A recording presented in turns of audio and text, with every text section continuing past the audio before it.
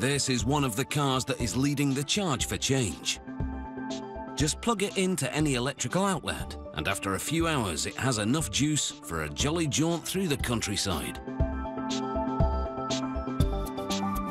No exhaust pipe is needed, as there are no direct emissions. And if the power generated by the electrical plant is clean, everyone can breathe a little easier. Well, at least until the next electricity bill lands on your doormat. Production begins with the first half of the gearbox. A worker bolts a brass fitting to the center and then attaches plastic tubing. The tubing will deliver lubricant to the transmission's bearings. He inserts those bearings into slots in the gearbox and presses them into place using a hydraulic tool. He drips a thread-locking compound into screw holes and inserts a device for locking the transmission. It's called the parking pawl. He applies adhesive to some more screws and threads them through the pawl to the gearbox. Using a calibrated torque wrench, he tightens them to a precise setting. The transmission is single speed with 4 gears, which they install in the other half of the gearbox. These are helical gears. Their teeth are cut at an angle for gradual engagement and smooth operation. They're now ready for the rotor and the stator. These are the electromagnets that together provide the electric motor's driving force.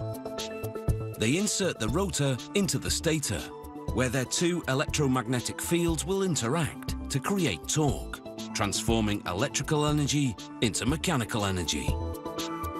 They hoist the rotor and stator assembly onto the gearbox and bolt them together. They attach cables for wiring the motor to the power electronics module. This is a crucial part that regulates the flow of battery power to the motor. This completes the electric motor drivetrain. They lower the drivetrain into the back of the pre-assembled car body.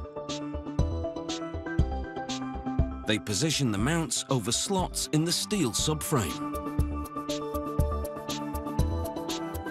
And once in place, they bolt the drivetrain to the chassis. Now under the car, they pull back the rear suspension to attach the drive shaft to the gearbox.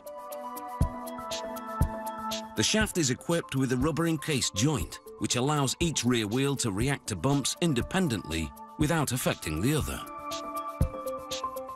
The battery is next, seen here in a display model of the powertrain. The metal pack contains over 6,800 lithium-ion cells and delivers 215 kilowatts of power. This allows the car to accelerate to 100 kilometers an hour in under 4 seconds. The car is now lowered onto the battery, positioning it in front of the gearbox and just behind the car seats. They jack up the battery for a precision fit. Next, they connect the wiring for low voltage systems, like the lights and fans. And now the brains of the electric car, the power electronics module. It's installed on top of the motor and battery, and then connected to both.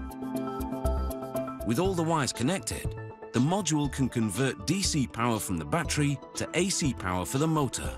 It will then supply that current as the driver steps on the accelerator. They drain air from the battery using a vacuum system, then pump in liquid coolant. Coolant continuously flows through the battery to maintain an even temperature.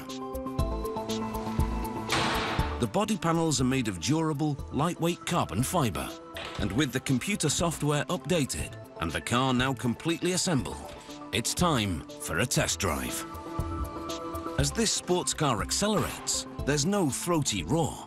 Unlike a combustion engine, the electric motor takes off quietly and quickly. No vroom and no fumes.